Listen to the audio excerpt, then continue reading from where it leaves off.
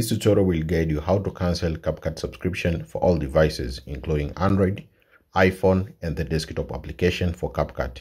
Now, let's start with Android. Now, for Android, subscription are managed through the Google Play. So make sure to open the Play Store and then tap here on your profile on the Play Store, select payments in subscription, and then select here on subscription, and then choose CapCut. So I'll select here CapCut as my subscription.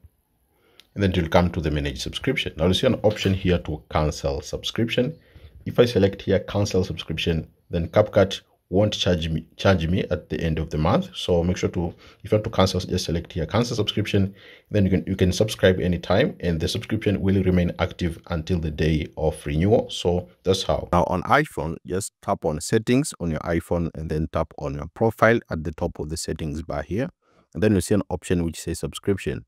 Just select on subscriptions and then look for CapCut. After selecting CapCut there from this list of subscription, you'll see an option to cancel subscription, and the subscription will remain active until the date of renewal. If you've subscribed through the desktop app for CapCut, just make sure to go to CapCut.com and make sure to log in into your account.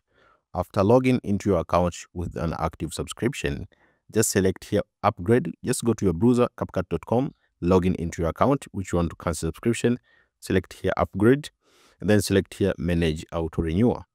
Now manage auto renewal will appear here if you've subscribed through the desktop application. So here you can cancel auto renewal, then the CapCut won't charge you at the end of the month. So make sure to follow these instructions very carefully, and I hope this tutorial helped you, and see you next time.